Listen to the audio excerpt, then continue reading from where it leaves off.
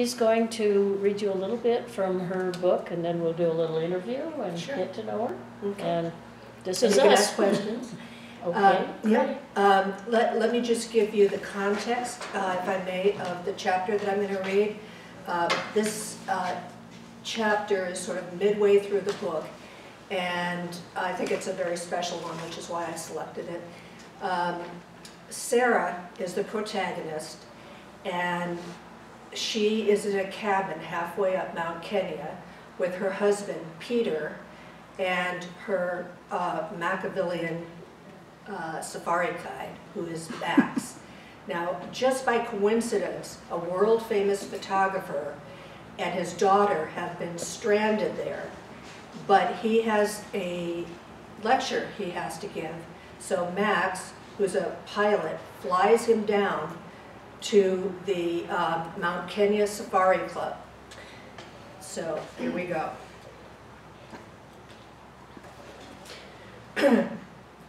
Peter, that's the husband, busies himself with mixing drinks.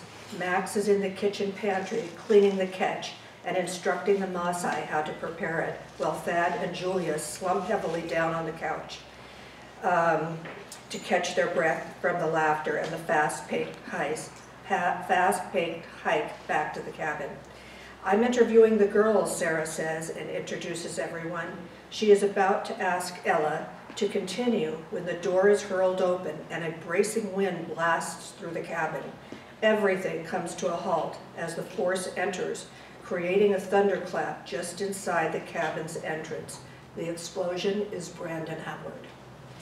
By God, it's damn cold out there. Hello, everyone. Someone flew me back, and I've been hiking in the dark to get here. Brandon stands loosely at ease with himself. He removes his jacket and with one hand, gesturing bandaged greeting with the other. He looks at Sarah, trying to place her, not recognizing her from the encounter on the trail hours earlier. She was a mess then, now she is not. Didn't we recently meet? Not formally. My name is Sarah. Max introduces everyone else. Peter, that's the husband, offers to make Brandon a drink, but Brandon moves knowingly to the separate parts of the cabin, collecting the glass and the ingredients from his drink from different niches. While he does so, Sarah forces herself to turn back to his daughter. Her eyes didn't really want to leave Brandon, but my father is a very well-known photographer. He's done lots and lots of books and exhibits. He's always quite busy, and we're just now getting to spend a little time together because I've been living in England with my mother, and since they separated. But Father does some lecturing once in a while, only on very special circumstances like this evening. Okay, everyone, let's sit down for dinner. Max is back at the helm. The table is covered with a red checkered tablecloth. A lantern spotlights dark purple beet soup served in large pottery coffee mugs. Bottles of South African and French wine appear from one bag of Max's culinary packages prepared for him by his cook in Nairobi. Brandon, Max begins a toast. Here's to an absolutely unbelievable chance encounter with someone I've always wanted to meet. We're going to celebrate this good fortune with a pretty decent meal, including the fresh trout we caught at Lake Alice. Max is as radiant as a man can permit himself to be. He leans forward to watch Brandon and grasp his every word, struggling to keep his enthusiasm in check. Brandon explains that the lake is stocked, then digresses to how things run in Kenya, as if it is a natural progression everyone should follow. Sarah, too, leans forward, her gaze fixed on the far right side of the table. Brandon, she realizes, is blessed with superior good looks, his comfortable style suggesting he has enjoyed his advantageous appearance from an early age. Though soiled and exhausted, his sophistication is unaffected. He is a man of the world who walks through life with an ease bordering on sheer indifference. Sarah suspects that underneath this persona, he is a calculated creature, for no career can depend on the vagaries of luck alone. Her own experience in the business world has taught her that much. Sarah is undeniably fascinated with him, and when coupled with the extraordinary circumstances of his being here, the compulsion to write once again overwhelms her. She reaches for her journal from beneath the table and registers pieces of Brandon's speech, which he underscores with his long arms. As whites are replaced and blacks take over, the judiciary will become more lenient, Sarah catches him saying. Magic pervades this evening. Nothing like this will ever occur again, not even in her fondest recollections or most vivid dreams. And so she writes, candles and hurricane lamps flicker brightly upon the rough-hewn log of the cabin sheltering us this night. Residual light illuminates the functional interior and provides a glow, highlighting the intrigue of the activity within.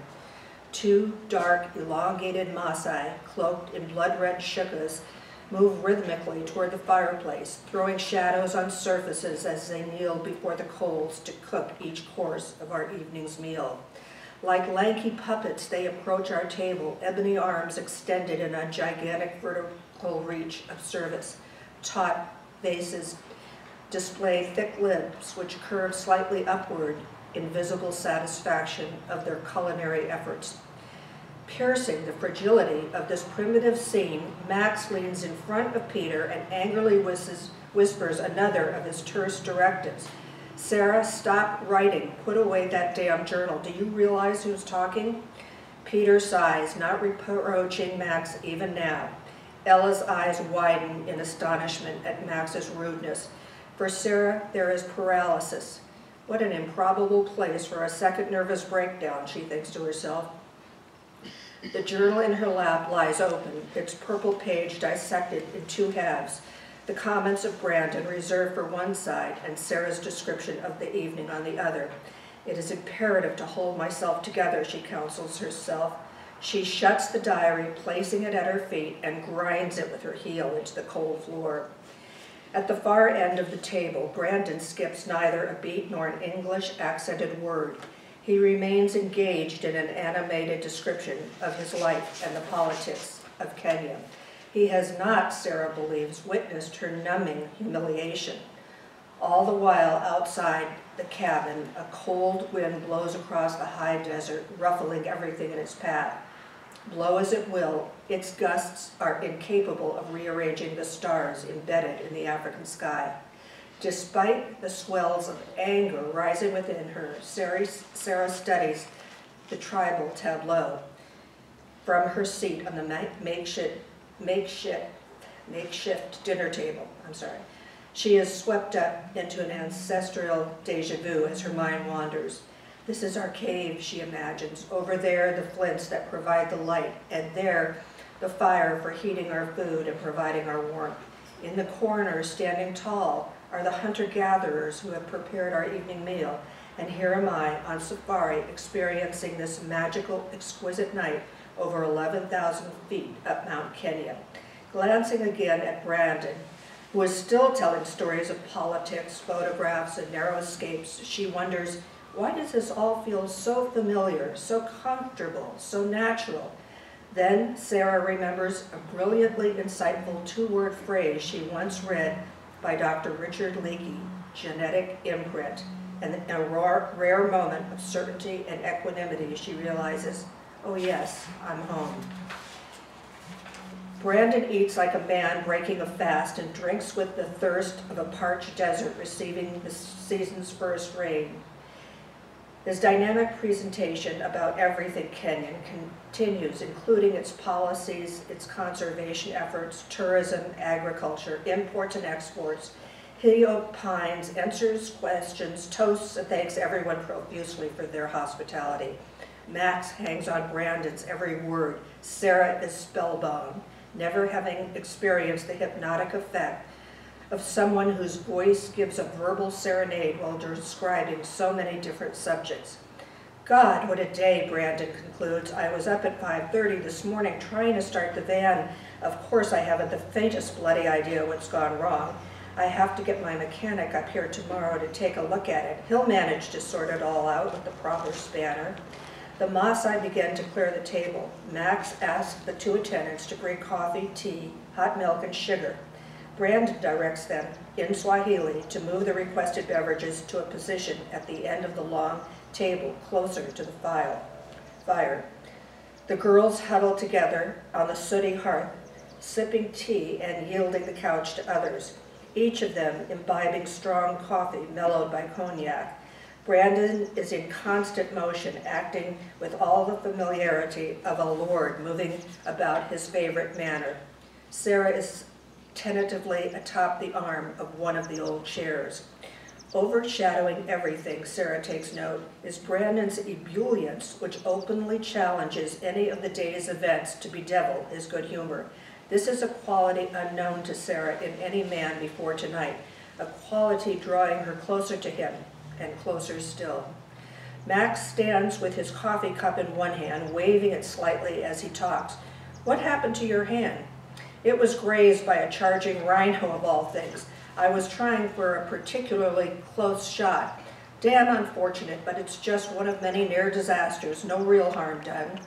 "Where would you like to travel to next, Brandon?" Peter wants to know, intrigued by this man of high profile who appears impervious to fear. "Well, actually, I would love to travel amongst the Tuareg nomads with 2,000 camels crossing the Sahara. They fight their way through the borders, you know. They're smugglers.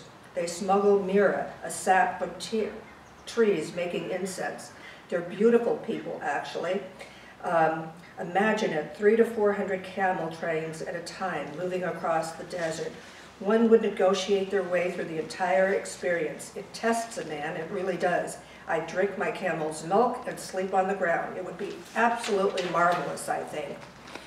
He looks into the fire. Brandon's interest no longer can be sustained by entertaining the group. He glances about as if bored with questions he has so often been asked, not wanting to go into the realm of his fame and notoriety, and perhaps hoping to circumvent curiosity about his techniques for acquiring the more controversial animals he has captured on film. Brandon studies Sarah, and after some reflection, roars out in alarm over the fact that she is not drinking something warm. He pours a cup of tea and hands it to her. The cup dances nervously upon the saucer, evidence of her shaking hands. "Now, Sarah, come over here to the table. I'm going to give you an interview, because I did notice you were asked to put your notepad down during dinner." There is stillness, interrupted only by the sound of Sarah's ceramic cup jumping slightly off the saucer.